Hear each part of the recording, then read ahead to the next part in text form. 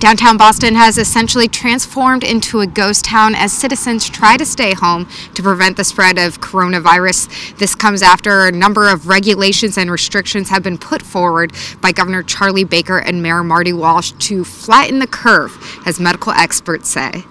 Nobody can be prepared for this. Social distancing has left the streets of Boston nearly empty. The usually buzzing financial district came to a standstill on Monday, with most employees working from home. Just a handful of shoppers and diners perused Faneuil Hall Marketplace Monday.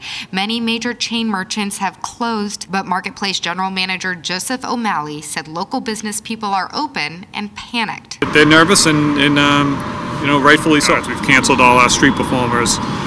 Because those can get up to about 200 people kind of gathered together watching. Monday, the mayor suspended all construction across the city. Out of abundance of caution, we're looking at 14 days potentially, and then we'll revisit it, and hopefully they can be the first workers back to work. But again, 14 days from now, if we're in a different situation, we'll be worrying about some other things. This comes on top of other regulations from the governor, forcing restaurants to offer only takeout and delivery and capping all social gatherings to 25 people or fewer. Reporting from Boston, Meghan Ottolini, The Boston Herald.